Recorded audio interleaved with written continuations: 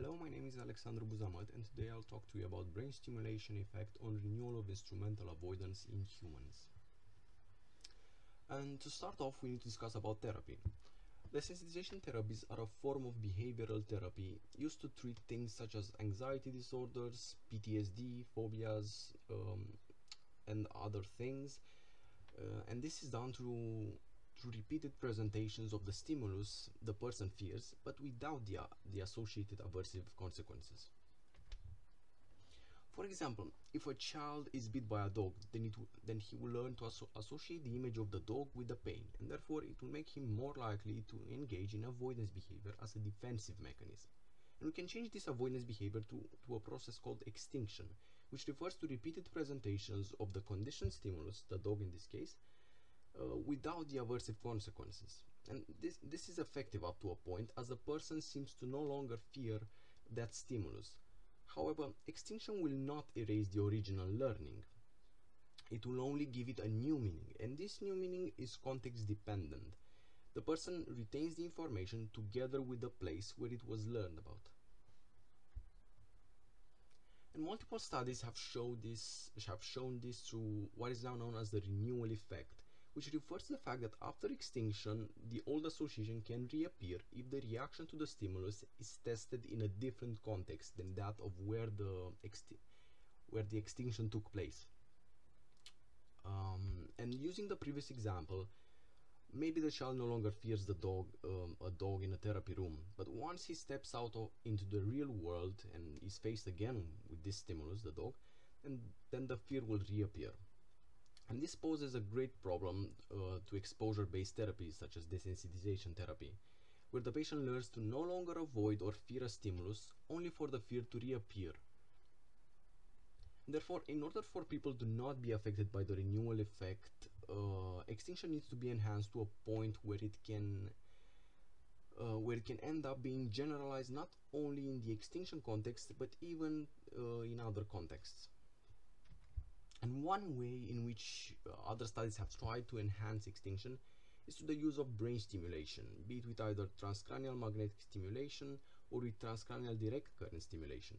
Both work similarly, and the aim of the previous studies that used them was to stimulate the activation of neurons in different parts of the brain in order to improve extinction, the extinction process. And in this study, I'll be looking at TDCS. And one of these areas that was looked at was the ventromedial prefrontal cortex, which is thought to play an important role in the retention of extinction learning, and therefore many tried to stimulate it. But the problem with stimulating it is that you can't really reach it by non-invasive means because of its position in the brain. And therefore people have tried to reach it by stimulating different areas, and this is the reason for the varied results in the literature. However, studies such as Rage et al. 2018 has shown that the ventromedial prefrontal cortex has a functional coupling with another area, the left prefrontal cortex, that by stimulating this area of the brain we can improve the extinction process. But there is still a gap present in the literature, as no study up till now has shown that brain stimulation can improve extinction and attenuate the renewal effect for the conditioned instrumental avoidance. These being things like the child actively avoiding meeting a dog, for example. This would be an instrumental avoidance. And therefore, the aims of the current study are to investigate whether anodal TDCS on the dorsolateral prefrontal cortex will have an effect on the renewal of instrumental avoidance. And we have two hypotheses that you can see here. The first one is the group receiving anodal transcranial direct current stimulation will present a faster extinction than the group receiving sham, the placebo stimulation. The group receiving anodal TDCS will present significantly less renewal of avoidance behavior than the group receiving sham. So the sample was composed of 11 undergraduate students from the University of Leicester that completed the study in exchange for course credits. 9 of them were females and 2 were males. And the age ranging from 19 to 23, participants were recruited either via an online system where they signed up in return for course credits or via convenience sampling. 5 of the participants were assigned to the sham condition, so meaning it was a placebo condition, and 6 were assigned to the anodal condition. And in terms of methodology, the study used a mixed design adapted from Ursele and Prevel 2019.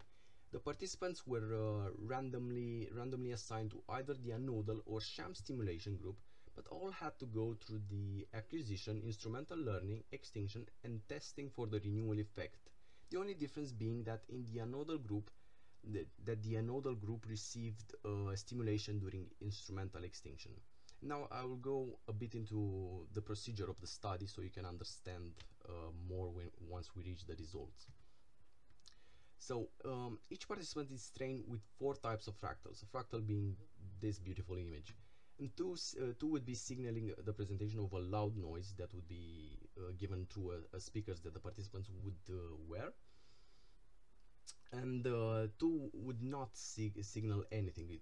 They would basically signal that there would be no noise. And the siblings were randomly assigned by the program.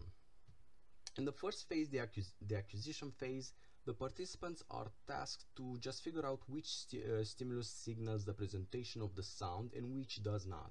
And one set of stimuli are tested in one context, given by color of background, yellow for example in this case, and the other set in another background, purple. And this would appear on the computer screen. This is the context. And following this, in the instrumental learning phase, participants are presented the stimuli the same way. However, this time they are informed that they can stop the presentation of the loud noise by pressing the space bar 1 second before the noise. In the extinction phase, the stimulation is started at 2 mA for 20 minutes for the anodal group, while the sham group only receives 30 seconds of stimulation, after which it is turned off. In this phase, it is important to note that the context for the set of stimuli is changed. CS1 and CS2 presented in context B, and CS3 and CS4 presented in A. Finally, the participants are tested for the renewal effect by having the stimuli presented in both contexts. This makes an ABB versus ABA comparison, A being the context of acquisition and B the context of extinction. And in terms of data analysis, the main dependent variable was the number of presses of the spacebar, and this would indicate an avoidance behavior. They were pressing spacebar in order to avoid the presentation of the loud noise. And these were recorded per stimulus in each block, and each block contained the presentation of two stimuli presentation. So in acquisition we had 4 blocks, in instrumental learning 4 blocks, extinction 8 blocks, and then in renewal 1 block. The avoidance responses across the 2 presentations were summed and average the 2 CS plus and CS minus in each block. So just to mention again, CS plus would signal the presentation of the noise and CS minus would not. In terms of the results, in the acquisition phase, data were analyzed with a 2x4 within subjects ANOVA, and it revealed the main effect of stimulus and the significant main effect of block, and also an interaction between stimulus and block. And the analysis of simple effects revealed a large effect of block for CS+, so for the stimulus that signaled the presentation of the noise, but a non-significant effect for CS-. And the interaction thus suggests that acquisition of responses was observed for CS+, but not for CS-, as you can see in the chart. For the extinction phase, a 2x2x8 mixed ANOVA revealed the main effect of stimulus, but no effect of block or interaction.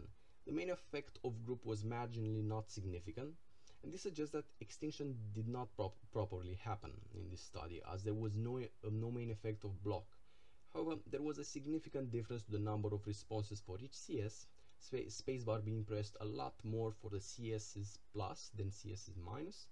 And in addition, although not significant, the anodal group seemed to press the spacebar more often than the sham group. But even if the extinction did not seem to happen here, we still could move on in the last phase, the test for renewal. The test data were analyzed with a 2x2x2 mixed ANOVA, which revealed an effect of stimulus and the triple interaction of stimulus, context, and group. This was followed up with a 2x2 for both anodal and sham groups, which for the anodal revealed the main effect of stimulus and the stimulus and context interaction, while the sham group did not reveal any significant results.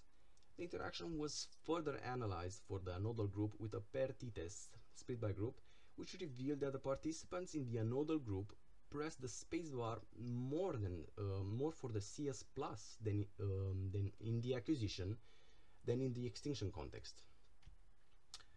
So what this means is that neither the hypothesis that the stimulation will increase the extinction rate nor the hypothesis that it will attenuate the renewal effect.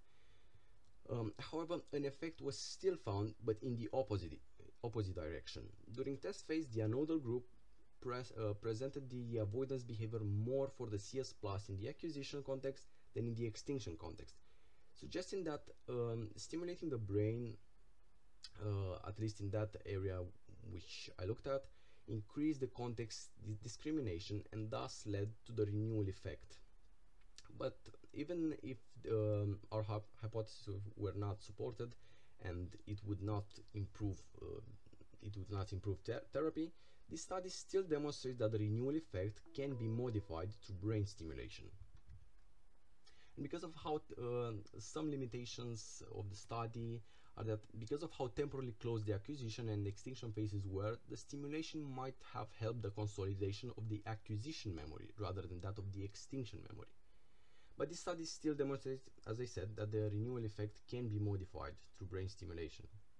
And future studies should give more room for extinction to consolidate and separate the phases of such studies to leave room for the consolidation of memories.